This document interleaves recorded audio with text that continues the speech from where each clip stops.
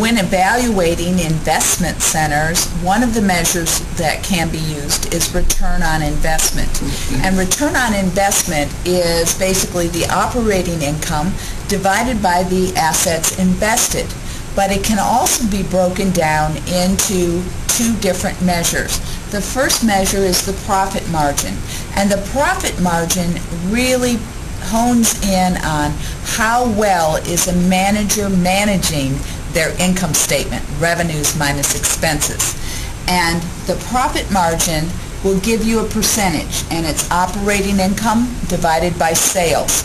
It tells you how many cents of every sales dollar turns out as profit.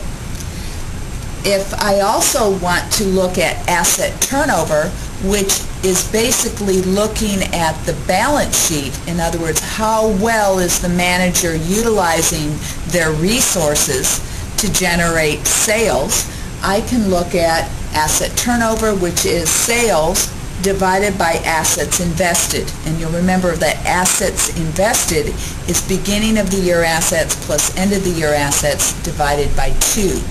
So what we have here now is we've refined our return on investment measure into a look at how well are they doing on the income statement and how well are they leveraging those assets to make a difference from their balance sheet. So I like to break down ROI into profit margin and asset turnover because it will allow me to refine my analysis of that manager's performance better. So let's take a look at 2000x7, again looking at problem 4 for information. And the operating income in 2000x7 was $43,500. And where did I find that? The income statement. The sales that year were $160,000.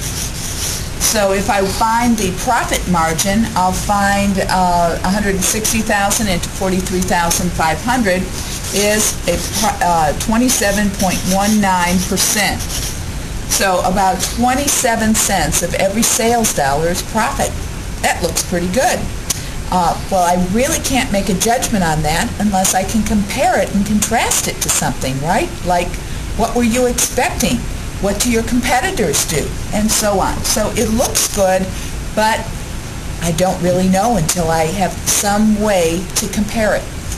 Let's look at asset turnover. Asset turnover for this company, sales in 2000x7 was $160,000. The average assets invested were, let's see, I've got to take beginning plus ending, divide by 2. Beginning of the year, assets were $157,900. End of the year, they were $163,900. So I'm going to take those, add them together, and divide by 2, get average assets.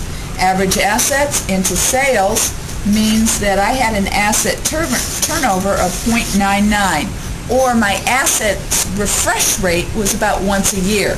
So this particular manager was not renewing their assets very quickly, only once a year.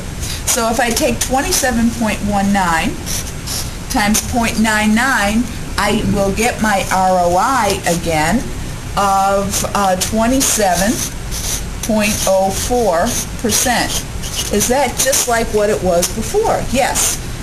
Pretty close, probably because of rounding. Now, if you wanted a check figure for 2000x8, you would find that your profit margin for 2000x8 is 29.17%,